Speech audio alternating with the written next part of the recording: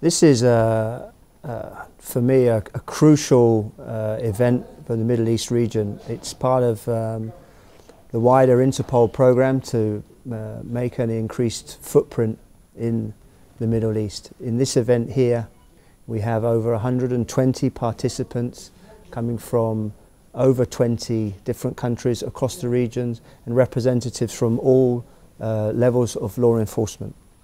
The Middle East and North Africa represents a major transit point. Our experience is that the region is a transit from manufacturing countries, both a victim of receiving counterfeit product and as a transit point for the distribution of counterfeit through the major hubs and ports here in Doha, the major hubs in Dubai, for example. And these are areas where, of course, it would be natural for us as law enforcement to share our intelligence and experiences working with the authorities and focusing in these areas. Operation El Shaheen will be the second phase of this event.